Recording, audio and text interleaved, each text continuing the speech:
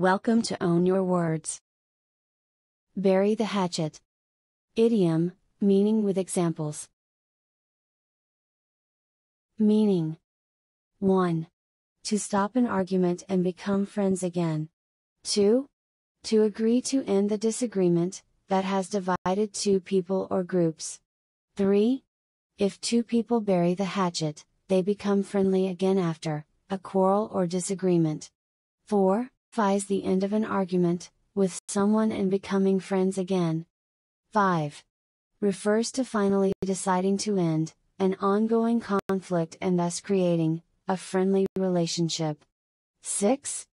To accidentally leave medical instruments inside a patient after surgery. Examples. 1. I wish Mr. and Mrs. Franklin would bury the hatchet. They argue all the time. 2.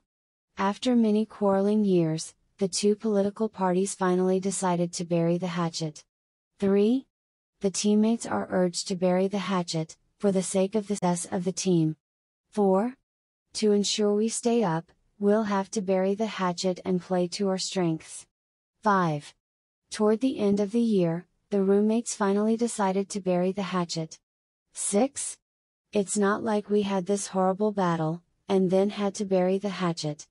7. Please bury the hatchet and make up with your sister already.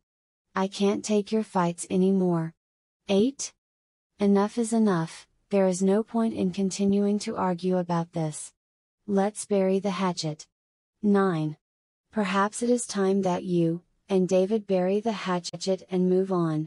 10.